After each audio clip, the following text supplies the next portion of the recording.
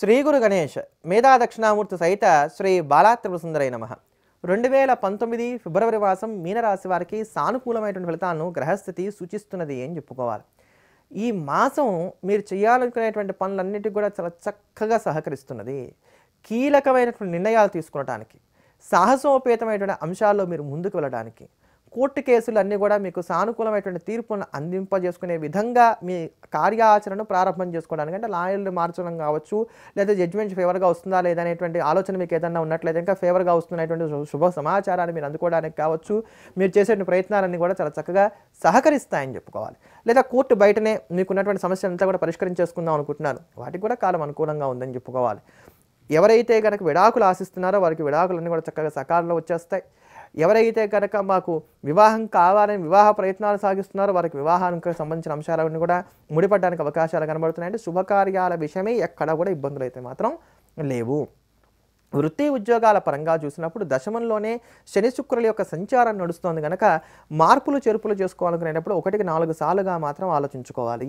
ఇప్పుడు చేస్తున్నటువంటి ఉద్యోగం కన్నా బెటర్ ఆప్షన్స్ వస్తాయనడంలో సందేహం లేదు.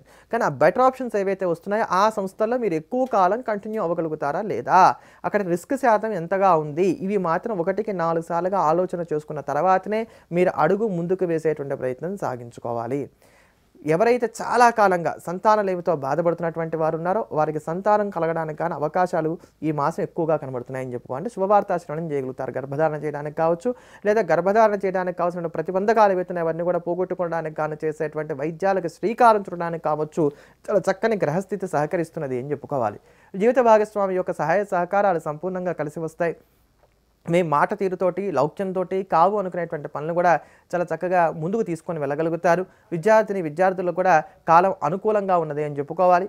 దూర ప్రాంత ప్రయాణాల వలన లాభపడగలుగుతారు. విదేశాల్లో ఉండేటువంటి వారు కూడా చాలా వరకు కూడా సానుకూలమైనటువంటి గ్రహస్థితే గోచరిస్తున్నది.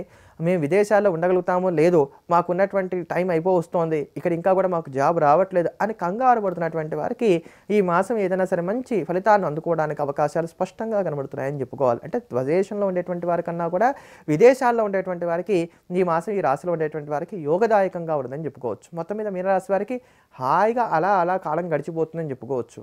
వృత్తి ఉద్యోగాల్లో ఉండేటువంటి ఒత్తిడిని మినహాయిస్తే ఎక్కడా పెద్దగా చెప్పుకోదగినటువంటి దోషాలు మీనరాశి వారికి మాత్రం ఏర్పడడం లేదు.